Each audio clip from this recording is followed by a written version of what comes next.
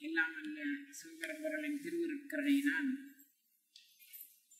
நீத்தல் விண்ணப்பம் 49வது பாடலுக்கு விளக்கம் காணும் பெரும்பேற்றினை இறைவன் என்று அளித்துள்ளார். என்னை ஆளும் ஈசன் பித்தன் அப்படின்னு சொல்றார். ஒரு ஜீவன் பரிணாம வளர்ச்சி பெற்று முழுநிலை பெறுவதற்கு இறைவனுடைய கருணை காரணமாக எத்தரத்தில் இருந்தாலும் ஆண்டு அருள் புரிவான் அப்படிங்கிறது திருவாசகம் நமக்கு காட்டும் பாடம். இறைவனுடைய கருணைக்கு பாத்திரமாகிறதுக்கு நமக்கு சில தகுதிகளை வளர்த்து கொள்ள வேண்டுமா அப்படின்னா, உயிரிறக்க பண்பு, பிறர் குற்றத்தை மன்னித்தல், இந்த தகுதி இருந்தா போதும். மீதி எந்த தரத்தில் இருக்கிறவங்களையும் இறைவனை வலிந்து ஆட்கொள்வான்.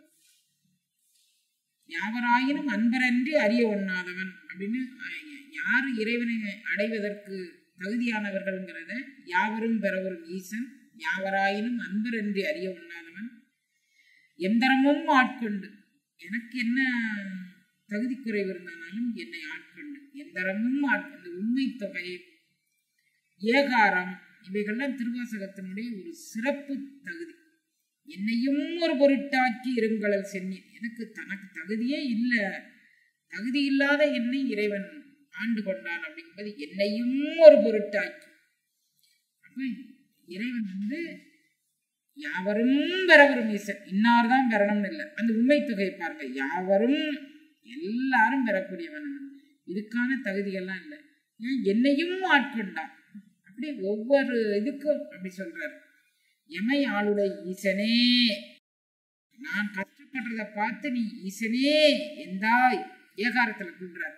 நீ என்னை ஏன்று கொள்ள வேண்டும், நீ மட்டும்தான் என்னுடைய தலைவன், நீ மட்டும்தான் என்னுடைய உறவு, நீ மட்டும்தான் என்னுடைய நட்பு அப்படி சொல்லும்போது ஏகாரத்துல நீதான் எனக்கு எல்லாம் அப்படிங்கிற மாதிரி ஏகாரத்துல கூடுறாரு.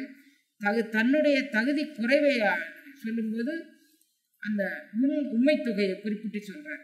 இந்த மாதிரி தகுதி உள்ள என்னையும் இறைவன் ஏன்று கொண்டான், என்னை ஆண்டு கொண்டான், எனக்கு அருள் பாலித்தான் அப்படின்னு.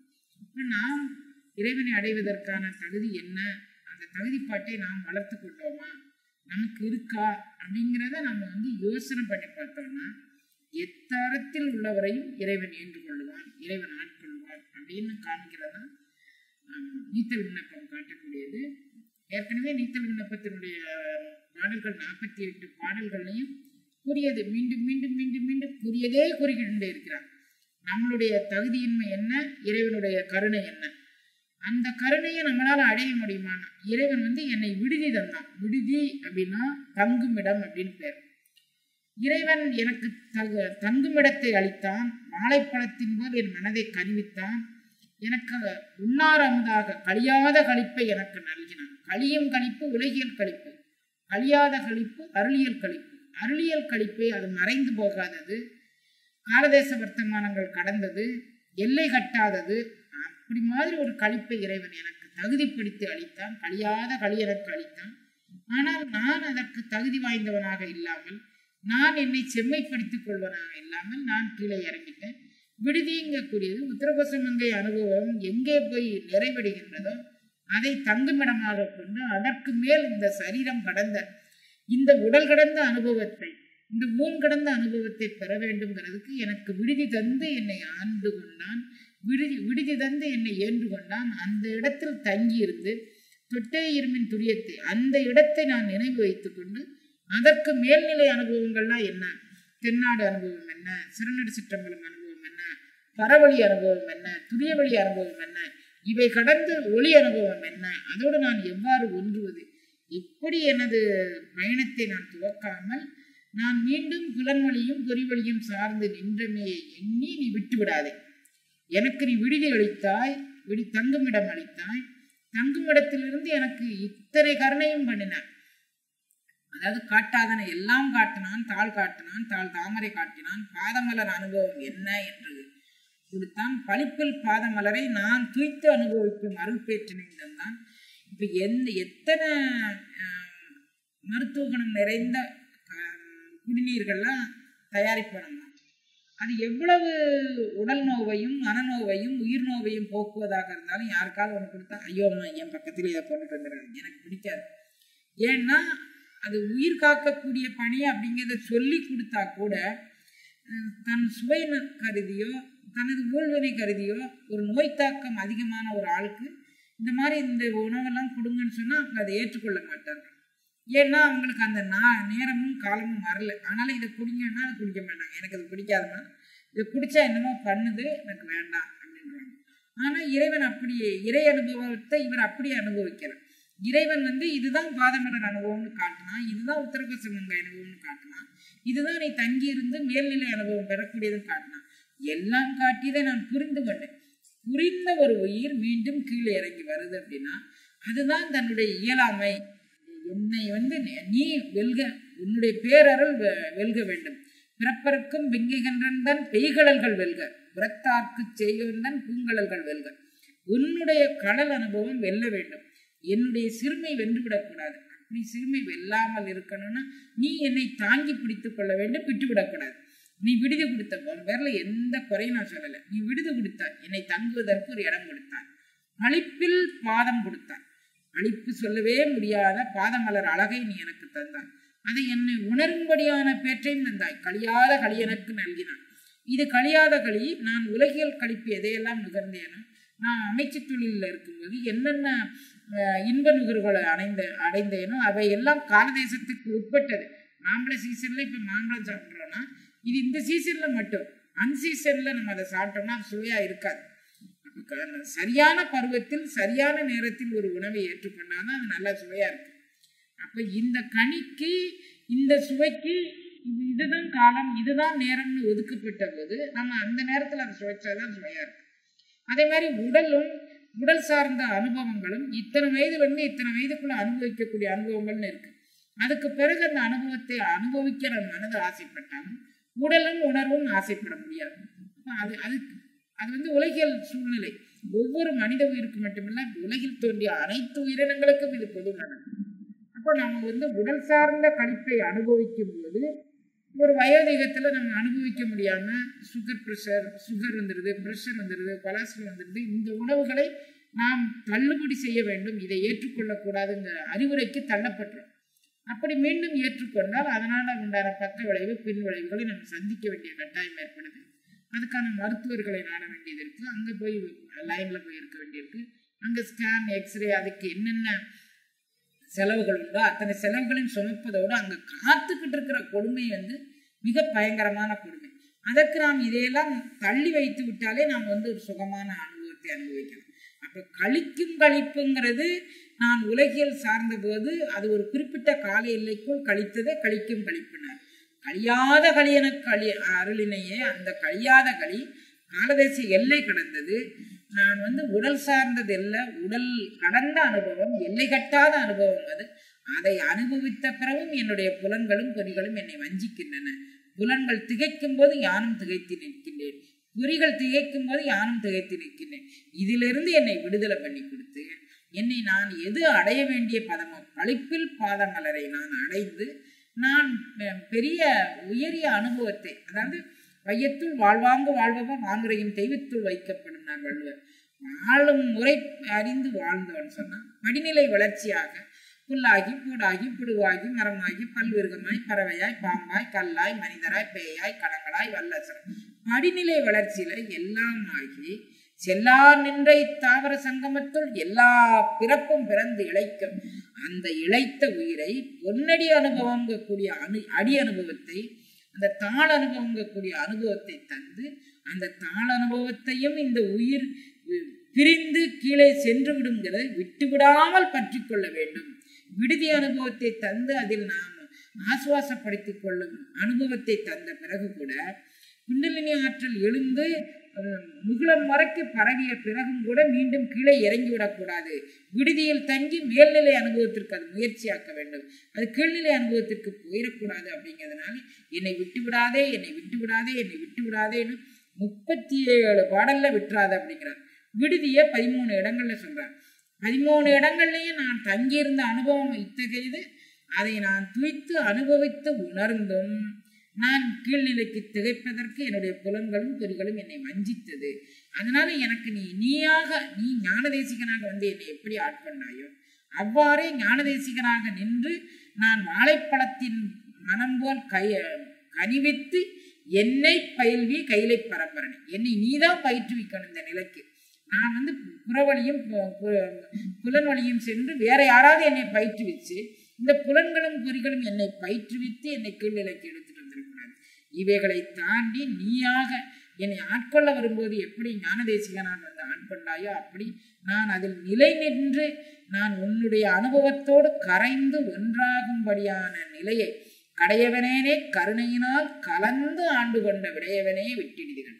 என்னை கலந்து நான் உன்னை விட்டு ஒரு புறம்போக ஒட்டாத ஒரு சிந்தனையை கொடுத்து நான் என்னுடைய உடலாலும் மனதாலும் உணர்வாலும் உன்னை தவிர வேறொன்றை உண்ணாத ஒரு அருள் அனுபவம் பெற்று எனக்கு தந்து உன்னோடு இரண்டரை கலந்து வைத்துக் கொள்ள வேண்டும்.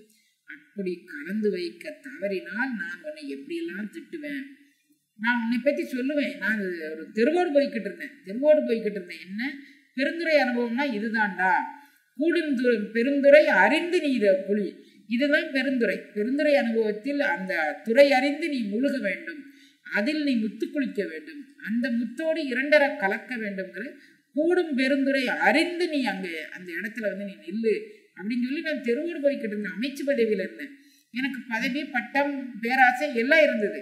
அந்த அமைச்சராக இருந்த என்னை நீயாக வலிய கூட்டி ஆண்டு கொண்டு எனக்கு பெருந்துரை அனுபவம்னு ஒரு அனுபவத்தை கொடுத்தார். அந்த அனுபவத்துல தோய்ந்து நிற்கவும் வெட்டாமல் அதை விட்டு பிரியவும் வெட்டாமல் இப்ப இரண்டும் கெட்டானாக நான் ஊசலாடுகின்றேன். இந்த பக்கம் எனக்கு பொறிகள் வஞ்சிக்கின்றன, இந்த பக்கம் அருள் அனுபவம் பெற்ற நான் வஞ்சிக்கப்படுவதா என்ற உணர்ச்சி என்னை மேலோங்க வெட்டாமலும் கீழிறங்க வெட்டாமலும் தடுத்து நிற்கின்றது. இன்னும் அந்த பக்கமா நான் நின்றுக்கணும், இல்லாட்டி இந்த பக்கமா வந்திருக்கணும். இப்படி இரண்டும் கட்டான் நிலையில் நான் நின்று கொண்டு இருக்கிறதுனால நான் உன்னை நீ யாரு? நான் உன்னுடைய தொண்டன், நீ என்னை ஆண்டவன். அப்போ ஒரு ஆண்டவன் தன்னுடைய அடிமையை எப்படி வைத்துக் கொள்ள வேண்டும் அப்படிங்கிறத நான் ஊரறிய சொல்வேன். நான் தனக்கு அன்பின்மை நானும் தானும் அறிவோம். நான் மனசுக்குள்ள புலன்கள் வெளிப்பட்டேன், பொறிகள் வெளிப்பட்டேன்கிறது எனக்கு உனக்கு தான் தெரியும். நான் தனக்கு அன்பின்மை நானும் தானும் அறிவோம். நம்ம ரெண்டுக்கும் தான் தெரியும் இந்த ரகசியம். தான் என்னை ஆட்கொண்டது எல்லோரும் தான் அறிவான். எப்படி ஒரு ஓகாரம் பாருங்க. தான் என்னை ஆட்கொண்டது, நீ என்னை வலிய குட்டி ஆண்டு கொண்டு நீ அருள் அனுபவம் அளித்தது. நான் பாட்டில் குதிரை வாங்கலாம் போய்கிட்டு இருந்தேன். குதிரை வாங்க போன என்ன நீ கூப்பிட்டு ஆட்கொண்டது, தான் என்னை ஆட்கொண்டது எல்லோரும் தான் அறிவார். அப்ப எல்லோரும் அறிய நீ என்னை ஆட்கொண்டதை சொல்லி நான் உனக்கு அறியவன், நான் அன்பில்லைங்கதை யார் என்னை ஸ்கேன் பண்ணி பார்க்க முடியும்? நான் உணர்ச்சி சிதறல்களில் சீரழிகின்றேங்கிறதை யார் என்னை ஸ்கேன் பண்ணி பார்க்க முடியும்? நான் நல்லா நெத்து நிறைய பட்டை போட்டிருக்கிறேன், உத்திராக்க மாலை அணிஞ்சிருக்கிறேன், சமுதாயத்தில் நான் ஒரு பெரிய ஆளாக போய் நிற்கிறேன். அப்போ இந்த அம்மா ரொம்ப பக்தியான ஆள் அப்படித்தானே எல்லாரும் சொல்லுவாங்க. என்னுடைய மனமும் என்னுடைய உடலும் என்னுடைய உணர்வும் எந்த நிலையில் இருக்கிறதுன்னு யாராவது எக்ஸ்ரே பண்ணியோ ஸ்கேன் பண்ணியோ பார்த்து சொல்ல முடியுமா? இல்லை இந்த அம்மாவுடைய இதயத்தை எடுத்து ஒரு பரிசோதனை சாலையில் போட்டு நான் இந்த என்னென்ன ஆசிட்லாம் விட்டு குளிக்க பார்த்து சொல்கிறேன்னு யாராவது சொல்ல முடியுமா? நான் தனக்கு அன்பின்மை நானும் தான் அறிவு. என்னுடைய உள்ளுணர்வில், என்னுடைய உடல் நிலையில், என்னுடைய மனநிலையில், என்னுடைய உணர்வு நிலையில் என்று நான் யாருங்கதை நீ தான் தெரிஞ்சுக்கணும். ஒன்னை தவிர இந்த சூக்குமம் யாருக்கும் தெரியாத ஒன்று. இது மிகவும் ரகசியமானது. நீ கொடுத்த உயிர்களுக்கு கொடுத்த மிகப்பெரிய வரப்பிரசாதமே இதுதான். நம்ம மனசுக்குள்ள என்ன நினைக்கிறோம், என்ன சிந்திக்கிறோம்? புறந்தோல் புழு அழுக்கு மூடி புறந்தோல் போர்த்து, புறத்துல ஒரு தோல் போர்த்து இவன் மனிதன் தான் அப்படின்னு வச்சிருக்கிறாங்க. உள்ள என்ன இருக்கு? கயமை, பிறர் வளர்ச்சியை கண்டு ஒரு பொறாமை, அவர்களுக்கு கிடைத்தது நமக்கு கிடைக்கலையேன்னு ஒரு ஏக்க உணர்ச்சி. நாம் எதை வாங்கி வந்தோமோ அதை தான் அனுபவிக்க போறோம். நாம் எதை சிந்திக்கிறோமோ அந்த சிந்தனை வழிதான் நமக்கு அடுத்த பிறவி வாய்க்கப் போகின்றது. இந்த சூட்குமத்தை யாரும் தெரியாமல் அவர்களோடு ஒப்பிட்டு இவர்களோடு ஒப்பிட்டு இவர்களோடு ஒப்பிட்டு கயமை பண்ணுகின்றது என் மனம். நான் இப்படிதான் நினைக்கிறேன் அப்படின்னு சொல்லி யார்கிட்டையும் நம்ம சொல்ல முடியாது. நான் தனக்கு அன்பின்மை, ஆனா இறைவனுக்கு தெரியும். நான் தனக்கு அன்பின்மை நானும் தானும் அறிவோம். தான் என்னை ஆட்கொண்டது எல்லோரும் தான் அறிவார். அப்போ நான் உன்னை கொண்டு கோர்ட்டில் கொண்டு விடுவேன், பஞ்சாயத்துக்கு கூப்பிடுவேன். என்ன ஆளுடையவன் பிச்சன், அவன் கிறுக்கு, அவன் என்னை ஆண்ட பிறகு கைவிட்டுட்டான். முதல்ல ஆளுதற்கு முன்னால இதை யோசிச்சிருக்கணும். நான் வீதி வழியை போய்கொண்டு இருக்கும்போது இவன் தகுதியான பாத்திரம் தானா, இவன் தகுதி இல்லாதவனான்னு என்னை ஆள்வதற்கு முன்னால் அவன் யோசனை பண்ணி பார்த்திருக்கணும். அதுக்கு முன்னால என்னை குடுகுடுப்பக்கார மாதிரி ஓடி வந்து அவசரப்பட்டு என்னை ஆட்கொண்ட பிறகு இப்போ என்னுடைய தகுதி என்ன, தகுதியின்மை என்ன, என்னுடைய மனதின் வேலை என்ன, என்னுடைய உடலின் வேலை என்ன, என்னுடைய உணர்வுகளின் வேலை என்ன, நான் உணர்ச்சி சிதறல்களினால் எவ்வளோ பாதிக்கப்படுறேன், புலன்கள் திகைக்கும் போது நானும் திகைத்து எப்படி நிற்கிறேன்னு நீ வேடிக்கை பார்த்துட்டு இருந்தேன்னா நீ தான் என்னுடைய ஆளுடையவன், நான் தான் உன்னுடைய அடிமை அப்படின்னு சொல்றதுல என்ன அர்த்தம் இருக்கு? இவ்வளையும் உடைச்சு நொறுக்கிட்டு நீ என்னை உன்னுடைய திருவடிக்கு விடுதியில் தங்க வைத்து கொண்டு விட்டு விடாமல் பாதுகாக்க வேண்டியது உனது பொறுப்பு. அப்படி நீ பாதுகாக்கலைன்னா நான் உன்னை உள்ளூர் அறிய நான் உன்னை பஞ்சாயத்து கூப்பிடுவேன். எவ்வளவு ஒரு உரிமை பாருங்க. இந்த தனித்தன்மையும் இந்த உரிமையும் நம்ம ஒவ்வொருத்தையும் இருந்துச்சுன்னு வச்சுக்கோங்க. எனக்குள்ள என்ன இருக்கு, நான் எப்பெல்லாம் பொறாமப்படுறேன்னா அப்ப அந்த பொறாமை குணத்தை பற்றி நான் சிந்திக்கணும். எப்பெல்லாம் நான் கோவப்படுறேன்னா அப்ப இந்த கோப குணத்தை பற்றி நான் சிந்திக்கணும். எப்பெல்லாம் நான் உணர்ச்சி சிதறல்களுக்கு ஆளானோ அப்பெல்லாம் நான் அதை பற்றி சிந்திக்கணும். அப்படி என்னை நான் சுய ஆய்வு செய்து கொண்டு பேரண்ட நாயகன் எனக்கு செய்த கருணையை இத்தனை நான் கீழ்மை உணர்ச்சியோடும் கீழ்மை பண்போடும் இருந்தும் கூட அந்த தலைவன் என்னை ஆட்கொண்டு அவனுடைய அடியவன். இப்ப நம்ம திருவாசகம் எல்லாம் படிக்கிறோம்னா அவங்களா ரொம்ப பக்திமான். இந்த சங்கத்துல உள்ளவங்க ரொம்ப சின்ன வயசுலயே திருவாசகத்துக்குள்ள நுழைஞ்சிட்டாங்க. திருவாசகத்திற்காண்டி இவங்க உருகுறாங்க, திருவாசகத்துக்காண்டி இவங்க உழைக்கிறாங்க. சதாவும் இவங்க சங்கத்துல திருவாசக சிந்தனை ஓடுது. எல்லாரையும் அப்படி திரும்பி பார்க்க இறைவன் நமக்கு பண்ணியிருக்கிறான். நான் தனக்கு அன்பின்மை தான் என்னை ஆட்கொண்டது. இந்த சங்கத்துக்குள்ள நுழைஞ்ச எல்லாரையும் இறைவன் ஊர்ல உள்ளவங்க அறிவாங்க. அப்ப தான் என்னை ஆட்கொண்டது எல்லோரும் தான் அறிவாங்க. இவங்க எல்லாம் இதை இந்த கிறுக்கு கூட்டம், இந்த திருவாசகத்து கூட்டத்துக்குள்ள சேர்ந்து அதுக்கு வெளியும் வராது உள்ளும் போகாது. அந்த கூட்டத்துக்குள்ளே என்னமோ அந்த அது உள்ளே போய் நின்றுக்குங்க. அந்த வீட்டை விட்டு வெளியவும் வராதுங்க. அதுகளுக்கு என்ன சொன்னாலும் புரியவும் செய்யாது. பராக்கு பார்க்காதுங்க. அப்படி அப்படிலாம் சொல்லுவாங்க தானே. எனக்கு மனசுக்குள்ள நான் எந்த சிந்தனையில வரேன், பொறாம இருக்கிறா, சங்கத்துக்கு வரவங்களை பத்தி நான் என்ன நினைக்கிறேன், ஏது நினைக்கிறேன், இது எல்லாம் எனக்குள்ளே தெரியும். என்னை சுய ஆய்வு செய்ய வைத்து உன் மனதுக்குள்ள எத்தனை கயமைகள் இருந்தா கூட நான் உன்னை பயில்வித்து கைலை புகுநேரி இதுகான், கைலை பரம்பரனே என்னை பயில்வினார்லாம். எதுக்கு பயில்விக்க? கைலை புகுநெறி இதுகான். நீ உன்னுடைய மாசி பயிற்சியை செம்மையாக நீ நிறுத்தி பிடித்தாயானால் உன்னுடைய மாசியை ஜோதிர் முத்திரை மூலமாக மேலெண்ணத்தோடு ஒட்ட வைத்து கொண்டு உன்னுடைய பயிற்சியை அந்த திரோதான மாயைகளால் சூழப்பட்ட, கபத்தினால் சூழப்பட்ட, ஐயமும் திரிபுனால் சூழப்பட்ட உன்னுடைய உள்நாட்டுக்கு மேல் உண்டான பகுதியை நீ தூய்மை செய்யும் வண்ணம் உன்னுடைய பயிற்சியை மிக அதிதீவிரமாக நீ பயிற்சியினால் உன்னது குறைகள், உன்னிடம் உண்டான குற்றங்கள், நீ பிறரை எவ்வாறெல்லாம் சிந்திக்கின்றாய், இவைகளெல்லாம் தடுத்து நிறுத்தப்பட்டால் ஒழிய கைலை புகுநெறிக்கு போக முடியாத குழந்தா என்று கைலை புகுநெறி இதுகான். அப்ப அதை காண வேண்டுமானால் இத்தனை தடைகளையும் நீ உடைத்து எரிய வேண்டும்னு நம்மை நாமே சுய ஆய்வு செய்து கொள்ளும் ஒரு பயிற்சியையும் முயற்சியையும் திருவாசகம் நமக்கு தருகின்றது. அந்த திருவாசக சிந்தனை மூலமாக நாம் இவ்வளவு திருவாசகத்துக்குள்ள இவ்வளவு ரகசியம் இருக்கு. கைலை புகுநெறி, கைலைக்குள்ள உள்ள நுழையிறதுக்கு அது இப்ப எல்லாரும் மானசரோவர் போயிட்டு வராங்க. மலை எது? மலை கண்ணுக்கு காட்சிக்கு தெரியக்கூடியது. அது உள்ள புகணும்னு அவசியம் இல்லை.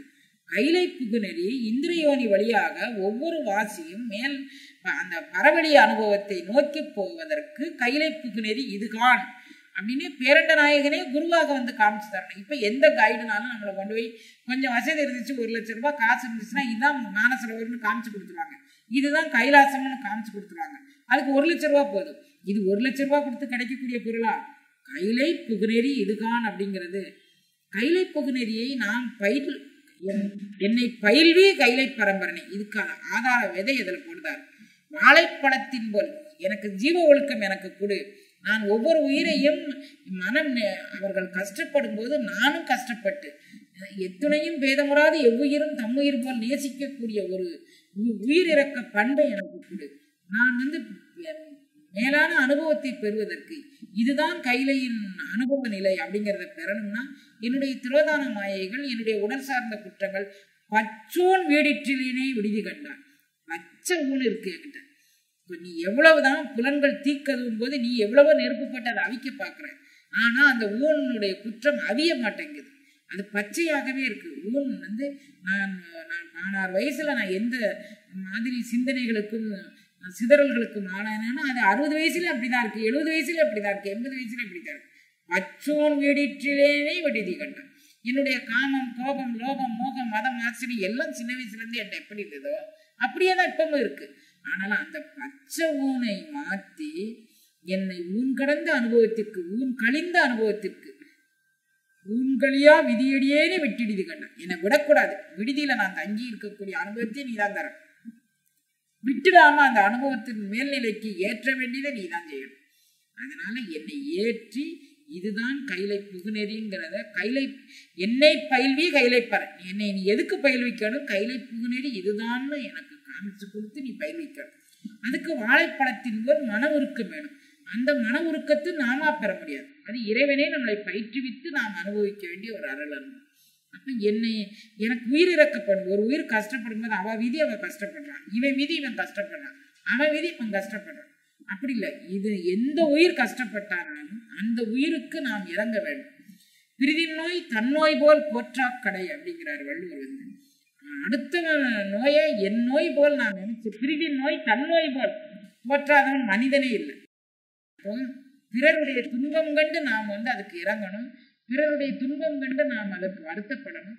அப்படி உயிரிறக்க பண்பை இறைவன் நமக்கு பயிற்றுவித்தானால் நாம் மிக உயர்ந்த ஒரு அருள்நிலைக்கு தயாராகும். அதுக்கப்புறம் திரும்ப ஒவ்வொரு பயிற்சியாக இறைவன் கொடுத்து முதல்ல மனிதனுக்கு உயிரிறக்க பண்பு, மனிதனாலே மனித நேயத்தை வளர்த்துக்கணும். அந்த உயிரிறக்க பண்பை இறைவன் நமக்கு தரணும். மனிதனாக பிறந்த நாம உயிரிறக்க பண்பை சம்பாதித்து கொண்டு மனிதனாக வாழணும். மனிதனாக வாழ்ந்த போது அந்த மனித நேயமும் மனித பண்பாடும் நாம் ஒரு ஞானதேசிகனை அடைய வேண்டும், பேரண்ட நாட்களை அடைய வேண்டும் அப்படின்னு சொல்லி அந்த உணர்வை தர வேண்டும். அந்த உணர்வை தரும்போது ஞானதேசிகன் குருவாக மெய்யே உன் பொன்னடிகள் கண்டு இன்று வீடு விட்டேன். இந்த நிமிஷம் தான் எனக்கு வீடு பேரு கிடைச்சது. எப்ப? எந்த நிமிஷம்? பொன்னடி அனுபவம் கூடிய அனுபவம் நமக்கு என்று கிடைக்கின்றதோ அன்றுதான் வீடு பேரு. அந்த பொன்னடி அனுபவத்தை இறைவனாக பார்த்து நல்கணும். அப்படி நல்கும் போதே நமக்கு வீடு பேரு கிடைக்கும். அந்த வீடு பேருக்கு நாம் கொஞ்சம் பொறுமையா நம்மளுடைய மனித நேயத்தை வளர்த்துக்கொண்டு, மனித பண்பை வளர்த்துக்கொண்டு, மனித சட்டை மட்டும் நமக்கு ஆகாது. மனித நேயம், மனித பண்பு, உயிரிறக்க பண்பு, எல்லாருக்காக வேண்டிய நம்ம வாழ்றது, நமக்கு மட்டுமே என்ன சென்டர் ஆஃப் அட்ராக்ஷன் ஃபுல்லா நம்மகிட்ட தான். நம்மளை மையமாக கொண்டுதான் நம்மளுடைய உலகமே இயங்குது. நம்மளை விட கஷ்டப்படுறவங்க எத்தனை பேர் இருக்கிறாங்க. நாம் ஒரு புடவை எடுத்திருக்கோம்னா அந்த புடவைக்கு எத்தனையோ பேர் பாடுபட்டிருப்பாங்க. பஞ்சு எடுக்கிறதுக்கு பாடுபட்டிருப்பாங்க, பஞ்சை உற்பத்தி பண்ணுறதுக்கு பாடுபட்டிருப்பாங்க, பஞ்சுல இருந்து நூலை பிரிக்கிறதுக்கு பாடுபட்டிருப்பாங்க, நெசவுக்கு பாடுபட்டிருப்பாங்க, கஞ்சி பசை போட்டு திரும்ப கடைக்கு கொண்டுட்டு வர்றதுக்கு பாடுபட்டிருப்பாங்க. இத்தனை பாடும் பட்டாதான் அந்த புடவையை நம்ம உடுத்த முடியும். நான் காசு கொடுத்துட்டேன், நான் வாங்கிட்டேன், அதனால நான் இதுக்கு இவனுக்கு கடன்படலே நம்ம யாரும் சொல்ல முடியாது. ஒவ்வொரு உயிரும் இன்னொரு உயிரோட கட்டுப்பட்டு தான் நம்மளுடைய வாழ்க்கை தரமே இருக்கு. அந்த கட்டுப்பாட்டை நாம் உணர்ந்து உயிரிறக்கத்தோடு ஒவ்வொரு ஜீவனிலும் இறைவனை காணும் ஒரு பண்பை நாம் வளர்த்து கொண்டோம்னா அந்த பண்பு தான் நம்மை இறைவனோடு இரண்டர கலக்க வைக்கக்கூடிய கருணையை செய்யும். பேரண்ட நாயகன் இவ்வளவு மனம் நெகிழ்ந்த ஒரு குழந்தையை தனது உணவாக ஆக்கி கொண்டு வாழப்பழைத்தின் போல் மனம் கனிந்து இருக்கிறது இந்த குழந்தைக்கு. இந்த குழந்தையை நாம் உண்டு அனுபவிக்கலாம். இது தன்னை குலைத்து கொண்டு நம்மளுடைய நாம் உண்மதற்கான அருட்பிரசாதமாக நம் முன்னால் நிற்கின்றது அப்படின்னு சொல்லி பொன்னடி அனுபவத்தை தந்து நீயே உன் பொன்னடிகள் கண்டு இன்று வீடுற்றேன். பொன்னடி அனுபவத்தை தந்து இந்த நிமிடமே நீ வீடு பேர அடையலாம், இந்த நிமிடமே இந்த ஒளி அனுபவத்தை பெறலாம்னு சொல்லி அருட்காட்சி நல்கக்கூடியதைத்தான் இத்தனை காலமும் நாம் சிவபுராணம் பார்த்துட்டோம், அப்புறம் கீர்த்தி திருவள்ளுவர் பார்த்துட்டோம், போற்றி திருவண்ட பகுதி பார்த்துட்டோம், போற்றி திருவள்ளுவர் பார்த்துட்டோம், சதகம் பார்த்துட்டோம். இப்போ இன்றைக்கு நீத்தல் விண்ணப்பம் நிறைநிலையை அடைய போகின்றது. அப்போ 6 பகுதிகளிலையும் நாம் இதுவரை தெரிஞ்சுக்கிட்டது இறை அனுபவத்தை உள்வாங்கக்கூடிய ஆன்மா கட்டாயம் உயிரிறக்கப்படும் மனித நேயத்தோடு வாழ வேண்டும். அந்த உயிரை இறைவனே கண்டு கொண்டு அருளுவான், அவனே ஏன்று கொண்டும் அருளுவான், அவனே உண்டு கொண்டும் அருளுவான். இதுதான் அது. அந்த அனுபவம் கிடைச்ச பிறகும் கூட புலன்களும் திகைக்கும், நாமும் திகைக்கும். அதற்கு சரணாகதி மிகவும் முக்கியமான ஒன்று. என்னை விட்டு விடாதே, நான் உன்னுடைய குழந்தை, நீயாக என்னை ஏற்றுக்கொள்ளு. ஒவ்வொரு கடமும் நம்ம பிரார்த்தனை பண்ணிக்கிட்டே இருக்கணும். நமது சுற்றம், நம்ம நட்பு எல்லாத்தையும் ஆய்ந்தாய்ந்து கொள்ளாதான் கேள்வி சாகும் தரும் துன்பம் தரும். என்ன இவனுடைய நட்பு வந்து இது நமக்கு நல்ல நட்பா, இது நமக்கு கெட்ட நட்பா அப்படின்னு நம்ம ஆய்ந்து ஆய்ந்து அவனுடைய நட்பை ஏன்று கொண்டால்னா அந்த நட்புனால நமக்கு பெருமை ஏற்படும். அந்த நட்புனால நமக்கு சிறுமை தரக்கூடிய நட்புன்னா அந்த நட்பை ஒன்று ஈந்தும் ஒருவுக ஒப்பிலார் நட்பு அப்படின்னா 5 10 கொடுத்து அவனை எப்படி கலத்த முடியுமோ அப்படி கலத்தி விட்டுக்கோ. மறுவுக மாசற்றார் தன்மை. நீ ராமகிருஷ்ண பரமஹம்சர் சொல்வார் ஒரு கதையில, ஒரு வளர்ப்பு நாய் வளர்த்தாராம் ஒருத்தன். அவன் அந்த நாயை விட்டுட்டு அவனுக்கு வறுமை அதிகமா வந்துட்டு அந்த நாய்க்கு சாப்பாடு போட முடியல, அது அவனுக்கு சாப்பாடு போட முடியல. அப்ப இந்த நாயினால நாம எங்கேயாவது போய் பிழைச்சுக்கிட்டு, நம்மளே நம்பி இருக்குது இந்த நாய், அதனால இந்த நாயை எங்கேயாவது போய் பிழைச்சுக்கிட்டோம்னு காட்டு எத்தி தள்ளி நிப்போப்பா. ஏன்னா அது குலைச்சிக்கிட்டே வாழை ஆட்டிக்கிட்டு இவனுக்காக வேண்டி அதை குலைச்சு உயிரை விடுது. இவன் சாப்பிடாம இருக்கணும்னு அந்த நாய் கூட உணர்வின் அடிப்படையில் சாப்பிடாம இருக்கு, அதுக்கு சாப்பாடு கிடைக்கல. தன்னை விட்டு இது உதறி தள்ளுனா எங்கேயாவது போய் பிழைச்சுக்கும் அப்படின்னு முதல்ல போன்னு சொல்றான், போகல. சீப்போன்னு சொல்றான், போகல. கால்ட்டு எத்தி தள்ளுறான், மனதை கடினப்படுத்திக்கிட்டு. அப்படியும் அந்த நாய் விட்டு தள்ளு. இது மாதிரி நானும் பேரண்ட நாயகனை எப்படி உதைச்சி தள்ளினாலும், எப்படி என்னை தள்ளுபடி செஞ்சானாலும், தருதுயரம் தடாயேல் உன் சரணல்லால் சரணில்லை, விரைகுழுவும் மலர்ப்பலில் சூழ் வித்துவக்கோட்டு அம்மானே அரிசனத்தால் ஈன்றதாய் அகற்றிடும் அவள் தன் அருள் நினைந்து அழும் குழவி அதுவே போல் இருந்தேன். ஒரு தாய் கோபத்துல தள்ளுபடி செஞ்சானாலும் அந்த தாயினுடைய காலை கட்டி கொண்டாலும் குழவி போல் நான் உன்னுடைய அன்புக்கும் உன்னுடைய ஆதரவிற்கும் உன்னுடைய கருணைக்கும் நான் ஏங்கி நிற்க வேண்டும். காலை பிடிச்சு உதைச்சு தள்ளுனா கூட எஜமானனை விட்டு பிரியாத நாய் மாதிரி இன்னைக்கு பேரண்ட நாயகன் அருள் அனுபவம் அளிக்க எனக்கு மறுத்தாலும், என்னுடைய தகுதி கருதி அருள் அனுபவம் அளிக்க மறுத்தாலும் இவனுக்கு ஆட்பட்டு நான் என்னத்தை கண்டுட்டேன். நான் இதுக்கு பதிலாக நான் 10ஓடு 11 நான் வாழ்ந்தேன்னா நான் சுகமா வாழ்ந்திருக்கேன்னு நினைக்காம ஏதோ ஒரு வினைப்பதிவு இருக்கு, அதை கழிப்பதற்கு இறைவன் பண்ணின திருவிளையாடல் நினைச்சு மீண்டும் மீண்டும் மீண்டும் மீண்டும் நான் அவனையே சரணடைந்தேன். அந்த நாய் எப்படி அந்த எஜமானனுக்காண்டி இயங்குதோ அந்த எஜமானை இனி இந்த நாயை நான் எப்பாடுபட்ட அது பிச்சை எடுத்தினாலும் அந்த நாய்க்கு ஏதாவது ஒன்று கொடுத்து காப்பாற்றணுங்கக்கூடிய நிலைக்கு அவன் இறங்கிடுவான். அவன் தான் பிச்சை எடுத்தா தனக்கு குறவுன்னு நினைச்சிட்டு இருந்தவன் இந்த நாயை காப்பாற்றுவதற்கு நான் எது வேணாலும் செய்யலான்னு இறங்கி வந்துடும். அந்த மாதிரி நாமும் நம் தலைவனிடம் மாறி குழஞ்சு எங்கிட்ட என்ன தவறு இருந்தாலும் என்னை மன்னித்து ஏற்றுக்கொள், நான் என்ன குறைபாடு உடையவனாக இருந்தாலும் என்னை ஏற்றுக்கொள்னு நாம போய் மீண்டும் மீண்டும் அவனுடைய அடிப்பேற்றை நாம் விரும்பினோம்னா இறைவன் அந்த அடியவர்களை ஏற்றுக்கொள்ளுவான் அப்படிங்கிற கருத்தை முன்வைத்து இது வரைக்கும் என்னை விட்டுறாத, என்னுடைய நிலைமை இவ்வளவுதான், உள்ளது உள்ளபடி சொல்றார் பாருங்க. நாம் இறைவன்ட்டு போய் நம்மளுடைய நிலைமை என்னன்னு உள்ளதை உள்ளபடி சொல்லணும். இது ஒளிவு மறை அவனுக்கு தெரியாது என்ன இருக்கு, சட்டம் போட்டு நம்ம சொல்ல வேண்டாம், எதுவும் சொல்ல வேண்டாம். நம்மளுடைய மனக்குமரல்களை அவன் நம் முன்னால் இருப்பதாக பாவித்து கொண்டு அவன் எங்கும் நீக்கமர நிறைந்தவன்.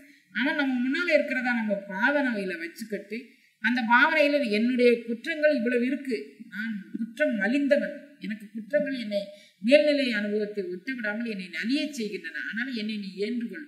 எனக்கு நான் இவ்வளவு ஆசைப்பட்டேன், அது நிறைவேறல, அது என்னுடைய குற்றமா நான் என்னுடைய வினைப்பதிவா எனக்கு தெரியல, ஆனா நான் ஆசைப்பட்டதெல்லாம் இவ்வளவு.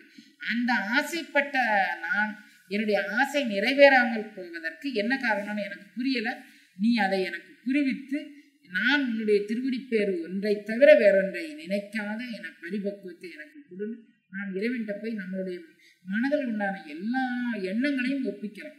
நின்றுகிட்டு சொல்லலாம், நடந்துகிட்டு சொல்லலாம், யாரோடையும் ஒட்டு வர வச்சுக்காம நாம் தனிமையில எப்பெல்லாம் இருக்கிறோமோ அப்பெல்லாம் நம்ம இறைவனோடு ஒரு தொடர்பை ஏற்படுத்தி கொண்டு நின்றும் இருந்தும் கிடந்தும் நாம் எந்த வகையில படுத்துக்கிட்டு இருந்தா கூட பரவாயில்ல, உடல்ல எல்லா வேலையும் முடிச்சுட்டு படுக்க வரோம். பிரபு நான் இந்த மாதிரி எல்லாம் என் மனதுல எண்ண ஓட்டங்கள் வருது, சலனங்கள் இவ்வளவெல்லாம் இருக்கு, இதை நீ ஏன்று கொண்டு என்னை ஆட்கொள்ளு அப்படி வேண்டிக்கிட்டு இருக்கலாம். தனிமையில நம்ம தனிமை கிடைக்கிறது. சித்தாந்த சைவம் ஒரு மனிதனுக்கு தனிமைங்கிறது மிகவும் முக்கியம் அப்படிங்கிறது. தூக்கம் வராம இருக்கணும் இரவு, எதுக்கு அப்படின்னா தலைவனை தேடி. தூக்கம் வராம இருந்தாதான் நம்மளோட உயிரின் குற்றம் என்னன்னு நம்ம ஆய்வு செய்வோம். நம்ம பாட்டில் ஏதாவது தூக்க மாத்திரையை போட்டுட்டோம் அல்லது வேற ஏதாவது வயர் படைக்க ஏதாவது ஒவ்வாத உணவுகளை சாப்பிட்டோம்னா மயக்கமும் தூக்கமும் தன்னாலே வந்துடும். அப்படி மாதிரி நம்ம வாழ்ந்தோம்னு சொன்னா நம்மளுடைய குற்றங்கள் என்னன்னே நம்மளால கண்டுபிடிக்க முடியாது. அதனால தூக்கம் இல்லாத இரவுகள் எல்லாமே இறைவனை உணர்வதற்கும் நம்மளுடைய சிறுமையை உணர்வதற்குமான இரவுகளாக நம்ம மாற்றிக்கொண்டோம்னா நான் பேரண்ட நாயகனை அடைவதற்கு அது ஒரு எளிமையான ஒரு வழி. அதனால நம்ம வந்து இப்போ இறைவனோடு இவருக்குண்டான உறவை எப்படி சொல்றார் பாருங்க. சிரிப்பிப்பன் கீழின் பிளப்பை தொழும்பையும் ஈசற்கு என்று விரிப்பிப்பன் என்னை விடுதி கண்டார். விடியன் பெங்கரியின் உரிப்பிச்சன் தோளுடை பிச்சன் நஞ்சூன் பிச்சன் ஊர் சுடுகாட்டு எரிப்பிச்சன் என்னையும் ஆளுடை பிச்சன் என்று இயேசுவன். நான் உன்னை திட்டுவேன்ப்பா, உறுதியா திட்டுவேன். எப்படியெல்லாம் திட்டுவேன் அப்படி சொல்றா பாருங்க. வெங்கரியின் உரிப்பிச்சை, ஒரு யானையை உரிச்சு நீ தோலை உடுத்தி கொண்ட யானையை உரிச்சேன்னு நான் உன்னை சொல்லுவேன். இது வந்து பேரண்ட நாயகனுக்கு யானையை உரிக்கிறது ஒரு பெரிய செயலா? யானையை உரிச்சேன்னு நான் சொல்லுவேன் அப்படிங்கிற. என்னுடைய ஆணவ மலத்தை நீ உரிக்காமல் எங்கேயோ போய் ஒரு யானையை, தார்காவனத்து ரிஷிகள் ஒரு யானையை ஏவிட்டாங்க, மதம் படிச்ச யானைன்னா அதை உரிச்சேங்கிறது உனக்கு என்ன பெருமை? எங்கிட்ட இருக்க மத யானையை நீ உரிக்கலையே. அதனால நான் உன்னை எப்படி திட்டுவேன் அப்படின்னா, வெங்கரியின் உரிப்பிச்சன், நீ உன்னை கிறுக்கு பித்து பிடிச்சவன். பித்து பிடிச்சவன் என்ன செய்யறோம்னு தெரியாம செய்வேன். நீ என்ன செய்யறோம்னு தெரியாம செய்யற. நான் உன்னுடைய அடிமை. என்கிட்ட இருக்கக்கூடிய ஆணவத்தை நீ உரிச்சிருக்கணும். அதை உரிக்க தவறதுனால நான் உன்னை என்ன சொல்லுவேன், வெங்கரியின் உரிப்பிச்சன். நீ எங்கே இருக்க யானையை உரிச்சவன்னு சொல்லிக்கிறாங்க. என் பிச்சன், என் பித்து பிடிச்சவன், செய்வது அறியாத செய்கிறவன் நான் உன்னை சொல்வேன். வெங்கரியின் உரிப்பிச்சன் தோளுடை பிச்சன், புலித்தோலை ஆடையாக அணிந்தவன். நான் அந்த மாதிரி நீ வந்து புலித்தோலை ஆடையாக அணிந்தவன் தோளுடை பிச்சன்னு சொல்லுவேன். புலித்தோல் ஆடைய இது ஒரு பெருமையா உனக்கு? உனக்கு பெருமை தரக்கூடியது என்ன? உயிர்களை ஆண்டு கொண்ட உயிர்களை விட்டு விடாமல் காப்பாற்றுவதுதான் உனக்கு பெருமை தரக்கூடியது. நீ கரியை உரிச்சு தோலை ஆடையை ஆக்கிக்கிட்ட, புளியை உரிச்சு ஆடையை ஆக்கிட்டனா இதுல என்ன உனக்கு பெருமை இருக்குது? இது யார் வேணா செய்வாங்களே. காட்டுக்கு போனாங்க. இவருடைய வரலாற்றுல நீங்க பார்க்கலாம். பரமஹம்ச யோகானந்தர் வரலாற்றுல புலிச்சாமியார்னு ஒரு சாமியாரை பற்றி ஒரு வரலாறு வரும். புலிச்சாமியார் என்ன பண்ணுவாரு, சின்ன வயதுல இருந்தே அவர் முதல்ல கொஞ்சம் நோஞ்சானா தான் இருந்திருக்கிறார். நோஞ்சானா இருக்கும்போது அவர் ஒரு வீரனை போய் சந்திக்க போயிருக்கிறார். இவ்வளவு நோஞ்சானா இருக்கியப்பா, உன்னுடைய உடல் வலுவாக்கிக்கணும், அதுக்கு நான் என்ன பண்ணணும் அப்படின்னு கேட்கிறேன். நீ வந்து உனக்கு வீரம் அதிகமாக இருக்கிற மாதிரியே உன் மனதளவில் நீ கற்பனை பண்ணிக்கொண்டு நீ உன்னால் எல்லாத்தையும் வெல்ல முடியும் அப்படிங்கக்கூடிய கற்பனையை பண்ணிக்கொண்டு இந்த சுவரில் அப்படி மோதிப்பாரு. இந்த உன்னை விட ஆற்றல் மிக்கதாக எது இருக்கோ அதை மோதி உடைச்சுப்பாரு. அப்படியெல்லாம் நீ உன்னுடைய வலிமையை நீ பெருக்கி கொண்டால் நீ எல்லாத்தையும் எல்லா உடல் திண்மையும் நீ பெறலாம்னு அவர் சொல்வார். இவர் அதை நம்பி இவர் தன்னுடைய வலிமையை பெருக்கிக் கொள்வதற்கு அதெல்லாம் செஞ்சார். அவருக்கு ஒரே எண்ணம் வந்தது, புலியை அடக்குவதான் வீரம் அப்படின்னு சொல்லி வந்தது, நினைப்பு வந்தது. உடனே புலியை அடக்குவதற்கு காட்டுக்கு போனார். காட்டில் போய் புலிகள் எந்த புலி இருந்தாலும் அந்த புலிகளை அடக்கி ஆள்வது இவருடைய குணமாயிட்டு. அப்போ ஒரு நாள் இவங்க வீட்டுக்கு ஒரு துறவி ஒருத்தர் வராரு. துறை வரும்போது காட்டுல எந்த விதமான துன்பமும் யாருக்கும் தராமல் அலைந்து கொண்டிருக்கக்கூடிய புலியை அடக்குவது ஒரு உயிரினுக்கு அழகாக, மனக்காட்டில் சந்தரித்து கொண்டிருக்கக்கூடிய ஆணவம், கோபம், காமம், லோபம், மோகம், மதம், ஆச்சரியங்கக்கூடிய புலிகள் உங்களை அறியாமல் உங்களை வஞ்சித்து கொன்று கொண்டிருக்கின்றன. அதை அடக்கி ஆள்வதற்கு துப்பு இல்லாமல் எங்கேயோ காட்டுல யாருக்கும் தெரியாம அவை உண்டு அவை வேலை உண்டுன்னு அலைந்து கொண்டிருக்கிறத போய் அடிச்சு உன் மகன் துன்புறுத்துகின்றானே. இதற்கான இவனுக்கு ஒரு கண்டம் உண்டு. அந்த கண்டத்தில் ஜெயிச்சான்னா இவனுக்கு ஒரு மெய்ஞான உணர்வு ஏற்படும். அதை ஜெயிக்காத பட்சத்துல இவன் அந்த கண்டத்துல அகப்பட்டுக்கலாம். அப்ப பெருந்துன்பத்தை அனுபவிக்க வேண்டியது வரும். எந்த விதத்திலையும் ஒரு தொந்தரவு செய்யாத ஒரு பிராணியை போய் இவன் வதம் பண்ணி அதை வெற்றிகரமாக நான் அந்த புலிகளை வெற்றி கொண்டேன்னு இவன் பெருமையா சொல்லிக்கிறான் பாரு. அதனால இவனுக்கு மிகுந்த துன்பம் வரும். பிற உயிர்களை வதம் பண்ணிய துன்பத்துக்கான தண்டனை இவன் அனுபவிப்பான் அப்படின்னு சொன்னார். உடனே அந்த அப்பா கூப்பிட்டு அந்த புலிச்சாமியாரை கூட்டி சொல்றாரு, நம்ம வீட்டுக்கு ஒரு நாள் வந்திருக்கிறார் தம்பி, என்னுடைய செயல்களை அவர் எப்படி அறிஞ்சாரு என்ன அறிஞ்சாருன்னு தெரியல, நான் அவர்கிட்ட எதுவுமே சொல்லலை. அவரா வழியே வந்து நீ இதனால உனக்கு பெருந்துன்பம் பையனுக்கு வரும்னு சொல்றாரு, அது நீ என்னன்னு கேளு வாப்பா.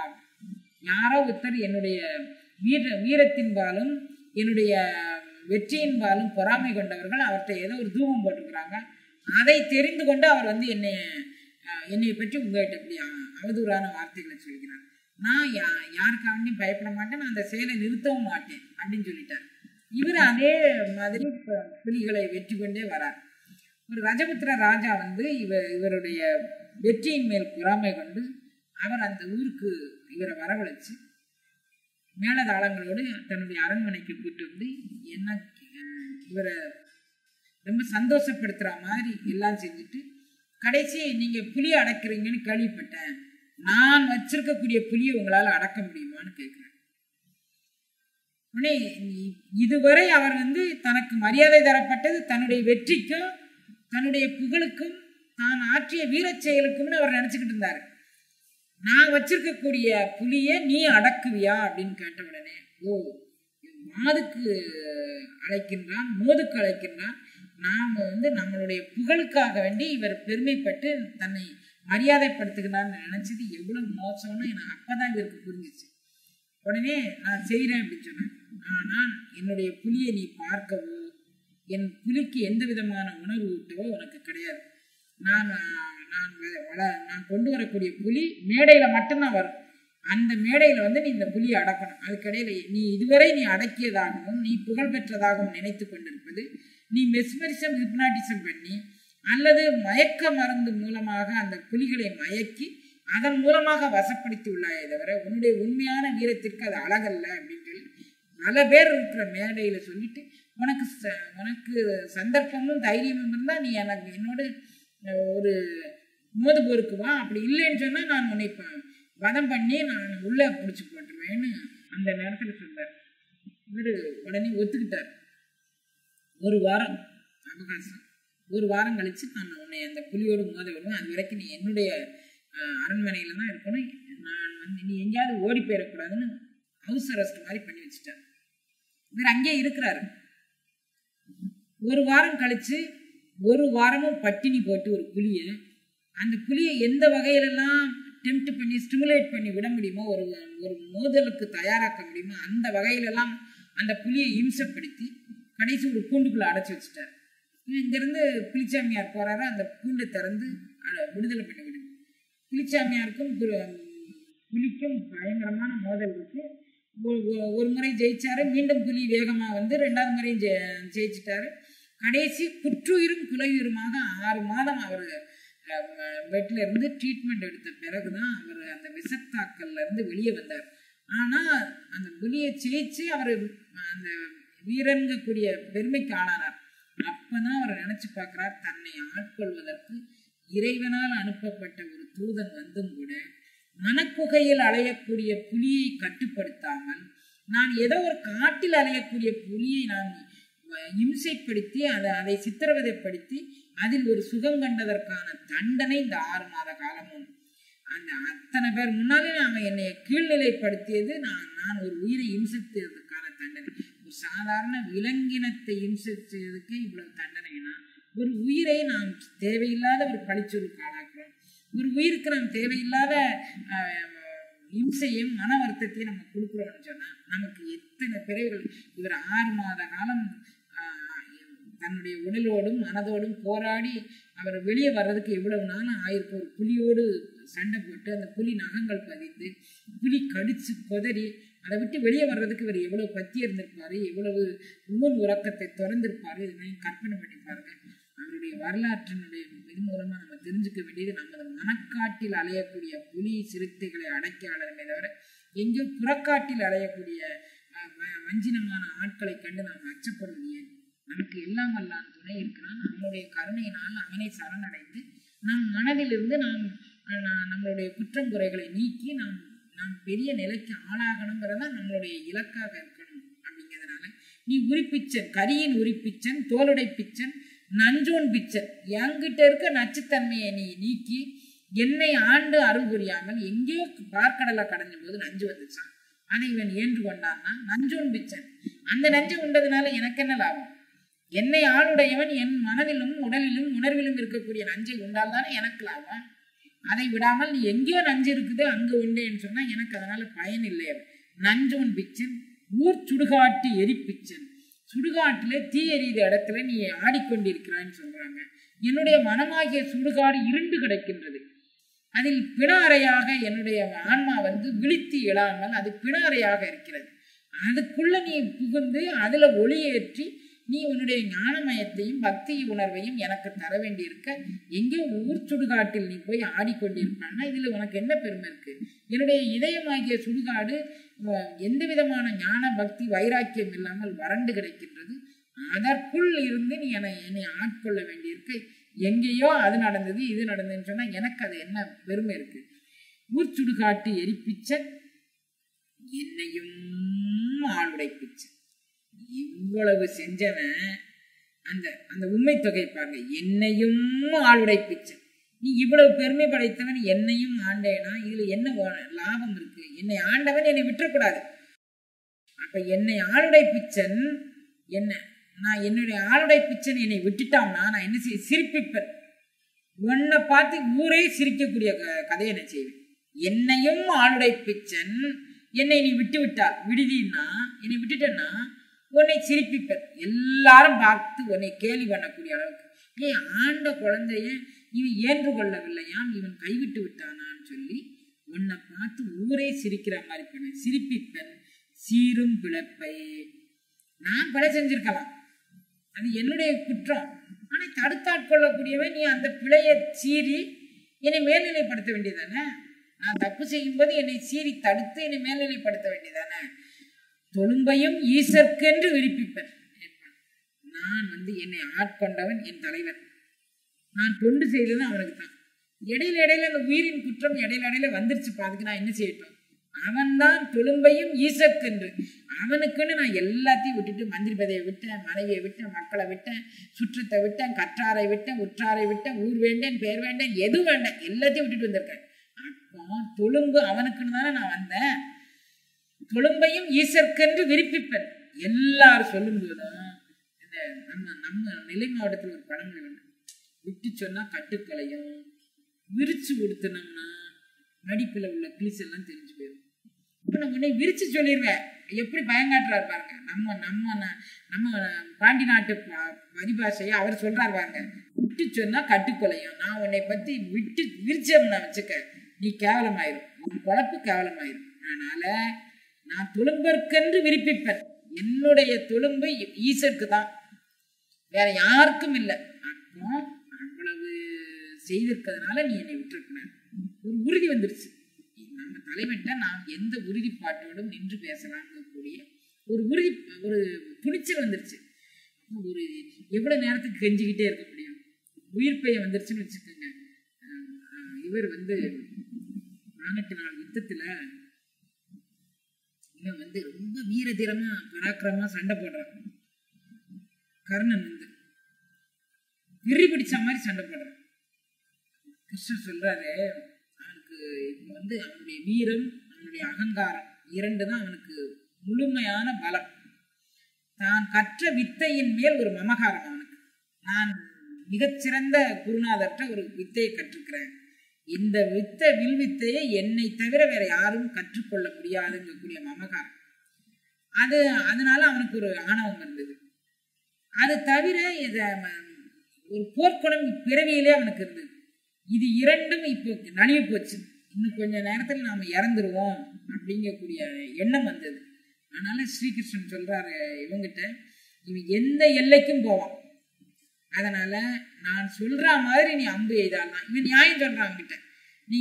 நீ குறிவைக்க சொல்ற இடத்த பார்த்து அவன் ஒரு வண்டி சக்கரம் அது இதுல பூமிக்கடியில பதிந்துள்ளது, அவனை போய் நீ அம்பு வைக்க சொல்றியா? இது நியாயமா? இது தர்மமா?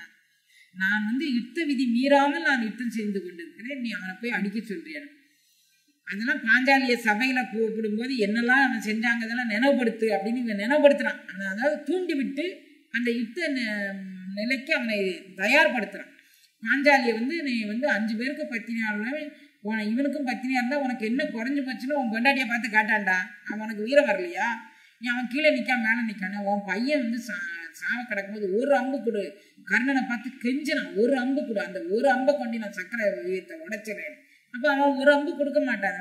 கடைசி அம்பரா துணியை வெட்டி விட்டவன். ஒரு அம்பையும் கொடுக்கல.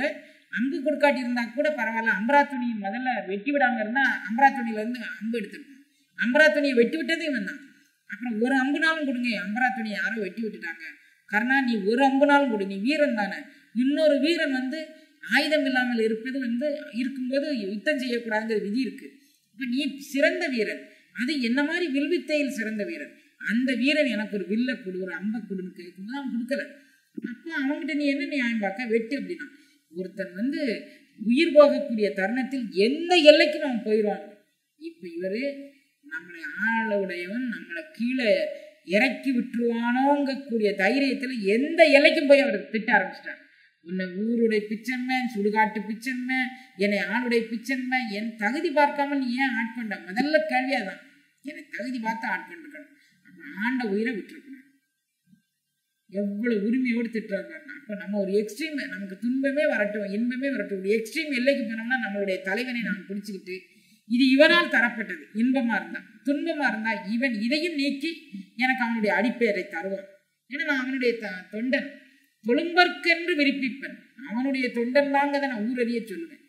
நான் படிச்ச திருவாசகம் என்னை வீணாக்காது, நான் படித்த கல்வி என்னை வீணாக்காது, நான் படித்த குருகுலம் என்னை வீணாக்காது, நான் அடைந்த அருள் அனுபவம் என்னை வீணாக்காது. அந்த உறுதிப்பாடு நம்மகிட்ட இருந்ததுன்னா எந்த எக்ஸ்ட்ரீமுக்கும் நம்ம போக முடியும். ஒரு உயிர் அப்படிங்கிறது பேரண்ட நாயகனே இவ்வளவு திட்டக்கூடிய அளவுக்கு ஒரு உயிர் வலிமை பெறுது அப்படின்னா அந்த உயிருக்கும் இறைவனுக்கும் உண்டான தொடர்பு எத்தகையதுன்னு நீங்க கற்பனை பண்ணி பாருங்க. அந்த தொடர்புனால இவர் இந்த மாதிரி பேசுறாரு. புரிஞ்சுக்கிட்டீங்களா? இப்ப நீங்க இந்த பாடல் பொருளக்கல்வி சிரிப்பிப்பன் சீரும் பிழைப்பை தொழும்பையும் ஈசற்கு என்று விரிப்பிப்பன், என்னை விடுவி கண்டாய் விடின் வெங்கரியின் உரிப்பிச்சன், தோளுடை பிச்சன், நஞ்சுன் பிச்சன், ஊர் சுடுகாட்டு எரிப்பிச்சன், என்னையும் ஆளுடை பிச்சன் என்று இயேசுவனே.